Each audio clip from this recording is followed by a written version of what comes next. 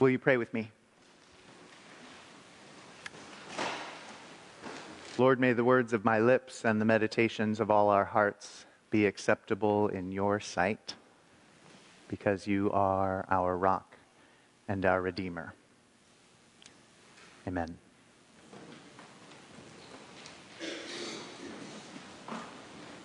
So Naomi has these sons, and they fall in love with these wives, or at least they marry them, and together they make a life. They become a family. They get bonded together in a way they had never been bound together before, in a way they could not be bonded together except through those promises that they had made to one another. And then one day, it all changes. The sons die. The bonds are broken. There's no reason for those girls to stay with Naomi, no reason for Orpah and Ruth to hang around. They're young after all. There may be other men out there for them, and they're in a foreign land with a foreign mother-in-law. Why wouldn't they go home? So Naomi does the right thing. Go home, girls, she says. Don't stay with me. Why would you stay with me? You have your whole lives in front of you. This was terrible, what happened to you. But it's not the end. You can start again. You can go to a more beautiful place than this. You can have a more gorgeous life than the one you're going to lead if you stay with me. Go home.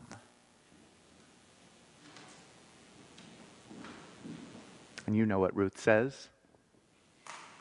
You know what she does that's so important, that's so big, that they name a book after her, that they write her story down and put it in the Bible so that generation upon generation will know what she's done and follow the example of this saint.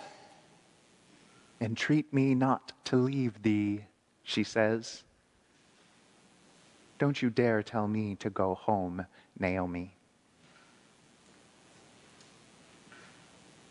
They assign this story on All Saints' Day not for nothing,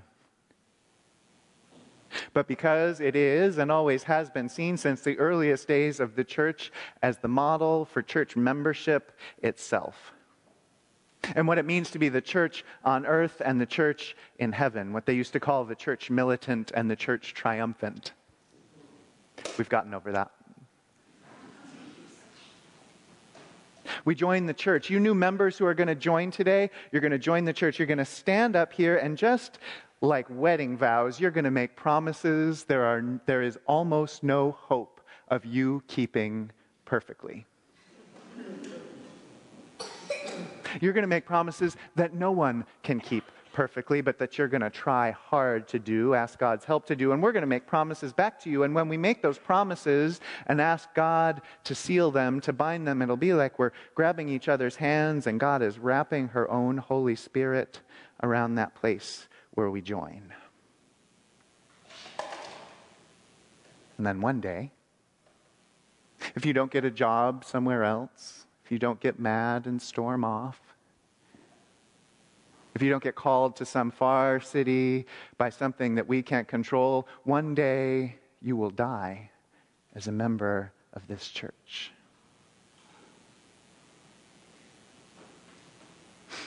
And nobody quite knows what's coming after that.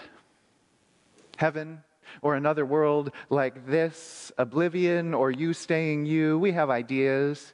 We have proclamations we make about that, but nobody really knows what happens when you cross that veil.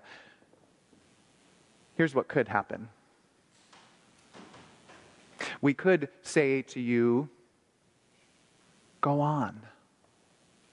Don't stay here with us. This was terrible, yes, what just happened to you, but think of the life that's before you. Go home to God. There's so much ahead of you. Don't let us hold you back. Go on to the next thing. Forget about us. Why would you stay here married to us old ladies in the church?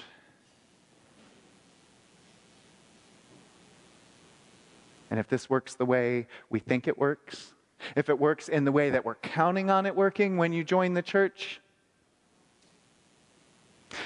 that Holy Spirit that has bound our hands together, it will not let them be pulled apart. It will keep them bound tightly. You may go on to some new life. You may experience some reality we can't even imagine. You may spend all your days singing alleluias to the glory of God. And yet, still we will be bound together. They used to call it the cult of saints in the Middle Ages. They didn't mean it in a bad way. That word cult, it sounds nasty today, but when they said it originally, it didn't have those negative tinges. What it meant was the practice of looking at people who had gone before, people who had lived particularly holy lives, maybe even people that had performed miracles. Looking at them after their death and calling out to them, not just looking at them, calling out to them, even praying to them, begging them for their help. And you know that got very weird. Relics, body parts, all sorts of strange prayers, paying people in heaven to try to help you here, praying nonstop here on earth for the people who had gone on to some torture that we imagined, hoping to help them get out. You know that it got weird, but here's the beautiful truth at the center of that. That once you are the church, you are always the church. That the saints that could help you on heaven continue caring about you and longing, trying, working to help you when they go on. That you, who were a help to them when they were alive, you can still be a help to them in the next place. The veil is not strong enough to unwind the Holy Spirit that's bound around our hands. Nothing is.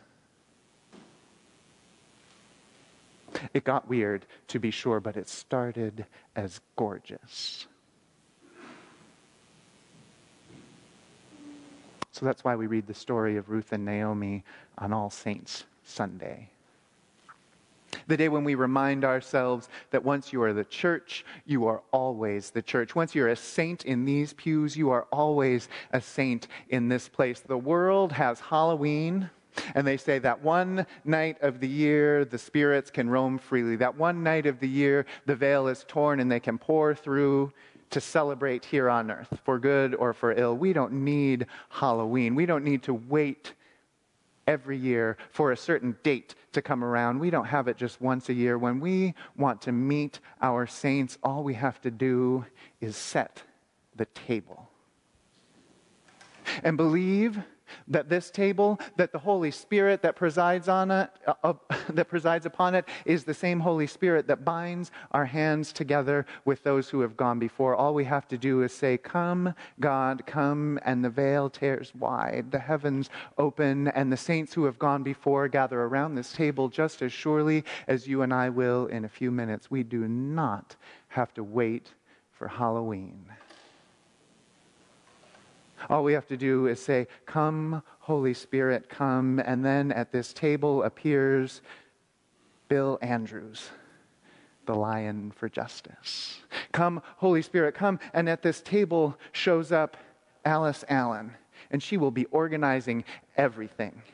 And Jack Allen will amble up with that sweet smile of his. All we have to do is say, "Come, Holy Spirit, come." And there is Menno, and he will be asking hard questions and wanting you to study the truths of the faith as hard as you can. "Come, Holy Spirit, come." And then comes Jean Henderson with a paintbrush in her hand, and then comes Ruth McMahon, and then comes Pat Partridge, and on and on and on, all the way to the beginning. And then we feast. And we never let go. If you believe that, say amen.